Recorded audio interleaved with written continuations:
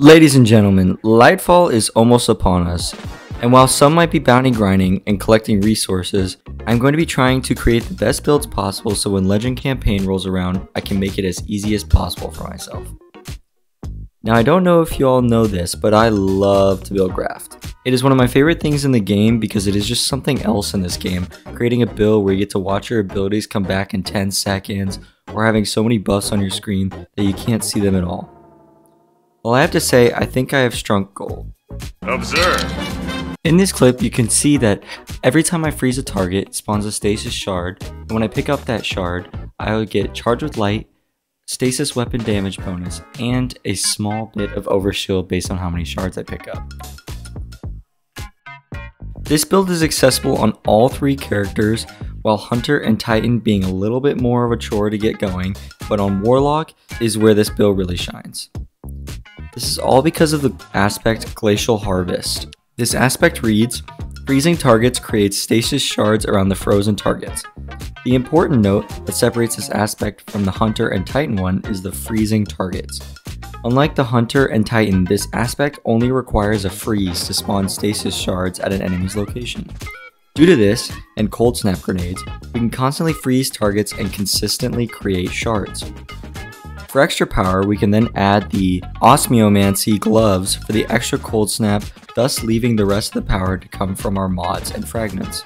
For our mods and fragments, the other stasis aspect we'll be using alongside Glacial Harvest will be Ice Flare Bolts. This reads, shattering a frozen target spawns seekers that track and freeze other nearby targets. This will be useful for as we are freezing so many targets, whenever we kill or eliminate that enemy, their body will release a seeker that will track and freeze more enemies, thus creating more stasis shards.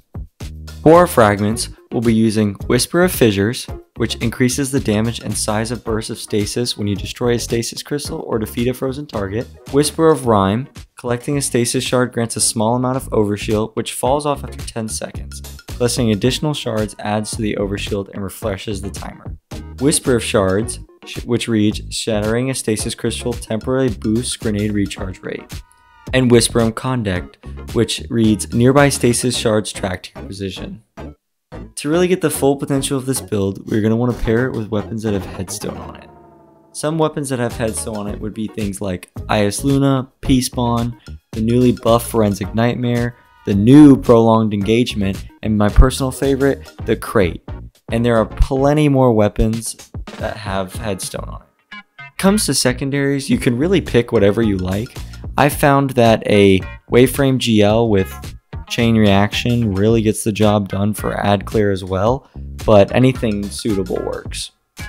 And since we're getting those damage buffs for our stasis weapons, we're going to want to rock a stasis heavy weapon. Some great stasis heavy weapons include the Quilum's Terminus, Bump in the Night, and the Typhon GL5, which are all very great guns for PVE damage. To really wrap the bow on this build, we need to implement some combat mods. Firstly, we will add a Taking Charge mod and a Harmonic Siphon to create orbs on stasis weapon multi-kills, and picking up that orb will grant us charge with light. But that won't be our only way of getting charged. Next, we will add Elemental Shards, so our stasis shards we pick up will now count as stasis elemental wells. To pair with that, now that the shards count as wells, we will add an Elemental Charge mod, so our wells we get from our shards will now also make us charge with light. Lastly will be the two damage perks. Those will be High Energy Fire to use the charge with light stacks we gain, which will stack with our Font of Might we will be getting from the Font of Might mod. Together, we are getting easily charged with light and also easily getting a damage buff from wells just from freezing a target and picking up their shards.